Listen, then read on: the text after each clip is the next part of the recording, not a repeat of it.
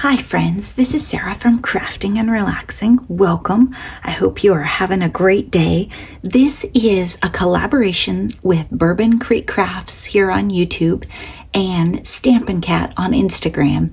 And it is called Bringing Back Basic Gray. Basic Gray made patterned paper with really detailed, complex, and maybe a little on the grungy side patterns before there was a ton of selection. I mean, this was back in the day when you didn't have all the choices that you have now. They make fabric now. Those of us who still have Basic Gray in our stash, we get it out, we bring it back online, use some of it.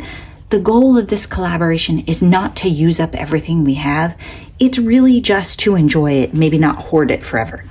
This month, I did something a little different because I needed a baby card and I wanted it to be amazing. Then it's Easter and I hadn't gotten out my Easter stuff and made any progress.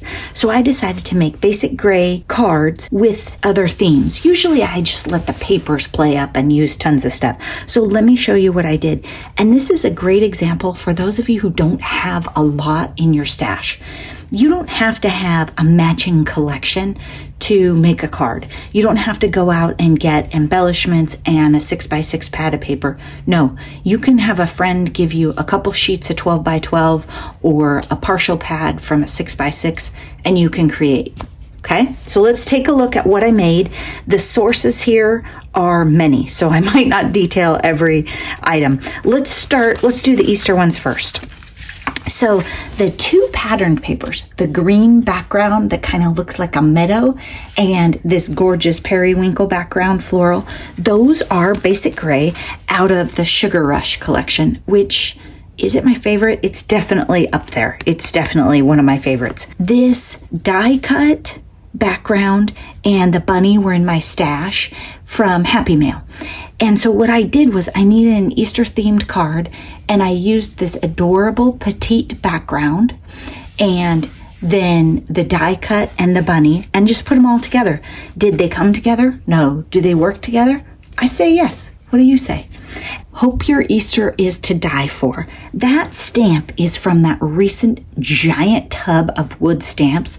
I don't know if a die pun is appropriate for Easter, but it's pretty cute. And the person I'm giving it to is funny. She'll think this one is funny. So I think that's okay. And I just love this bunny. A date with my craft room made me this bunny quite a while ago. Okay, so that is that one. And then this other one, I used a yellow die cut bunny that I had, the Easter I already had, and put it with this gorgeous floral, this paper I absolutely love. And then to really keep this pop going, I just patterned it with a piece of long lost orange textured paper from my stash. I'm sure I have that color because it came in one of those multi-packs that needs to be used up. But I just think it turned out pretty cute. I mean, that orange looks like I bought it to go with that. So those are my two Easter cards. And then this one is blank. And then, oh, I haven't put my stamp on the back, but I plan to. I had to make the bases because I was out. And then look at my baby card. There's a new baby in my life and his name is Gray. And I was trying to figure out, I have some baby stuff and I have this Echo Park baby pad and I looked through my Basic Gray, but the one I had was pretty girly.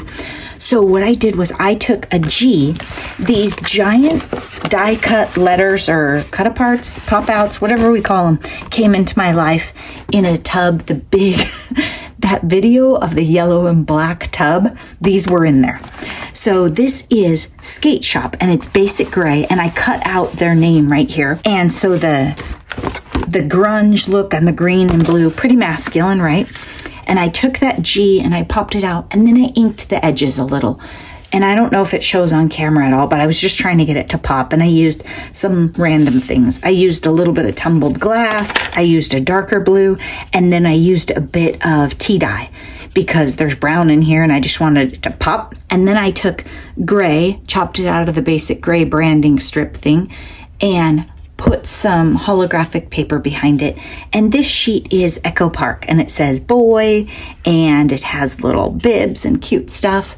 So that is for Gray. I'm super excited for him. So So those are my 3 basic gray cards, and I hope you got inspiration too about how to mix and match.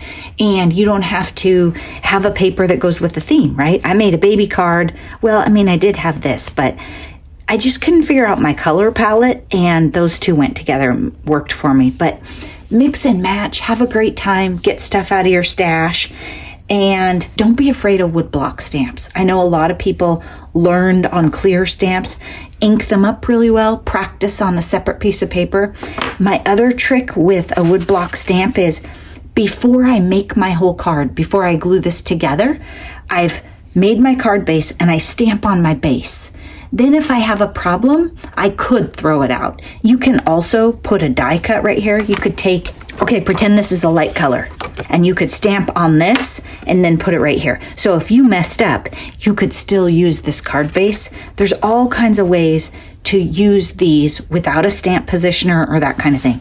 Just ink them up, practice on a Post-it, whatever, scratch piece of paper, because an old rubber stamp that's been sitting around, it needs a hot minute to get some ink on it. And if you are super excited for woodblock stamps and you want me to do some destashes out of that giant box, you can leave me a message below. I still have a ton, but I can't take individual requests.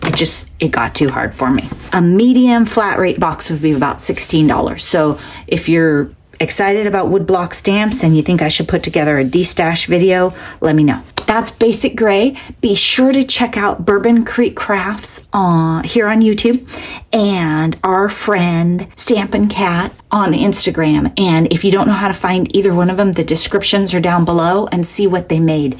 In this collab, it could be scrapbook pages, cards, it could be something 3D, it could be anything. It's just going to use some basic gray. Thanks for watching. Bye-bye.